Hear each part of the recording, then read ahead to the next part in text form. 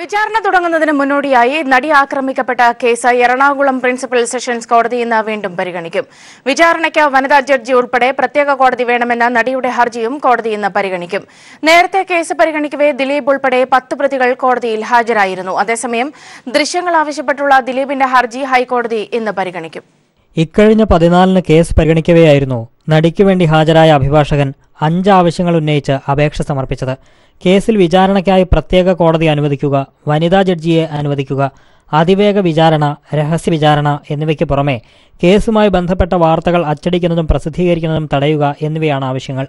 Special prosecutor ഉണ്ടെന്നിരിക്കെ എന്തിനാണ് പ്രത്യേക അഭിഭാഷകൻ മുഖേന കോടതിയിൽ ഇക്കാര്യങ്ങൾ ആവശ്യപ്പെടുന്നതെന്ന് ചോദിച്ച കോടതി സ്പെഷ്യൽ പ്രോസിക്യൂട്ടറെ സഹായിക്കാൻ നടിയുടെ അഭിഭാഷകനോട് നിർദ്ദേശിച്ചിരുന്നു.